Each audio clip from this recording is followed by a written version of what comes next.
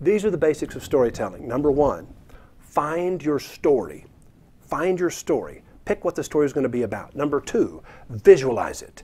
You need to describe sounds and tastes and scents and color. You need to actually, gee, what's that doing, Sean? Let's go to hidden. Thank you.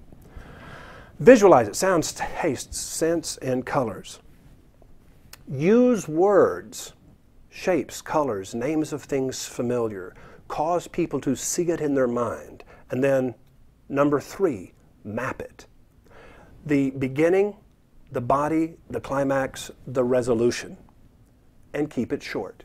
Shorter is always more powerful. Stimulate their senses.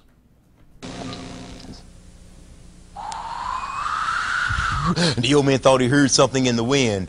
He stopped. He listened. The wind blew. A voice came through the wind. Who's got my golden arm? The old man said,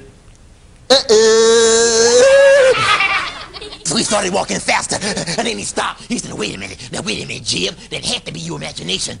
He listened, the wind blew. The voice came through louder.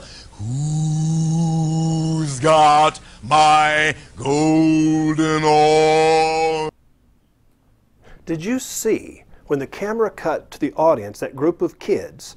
These are the kids that you hear about, you know, they're playing too many video games and, you know, they're not plugged into reality anymore, and, you know, you have to constantly be stimulating them with, you know, the Nintendo or the Wii or whatever. Shut up.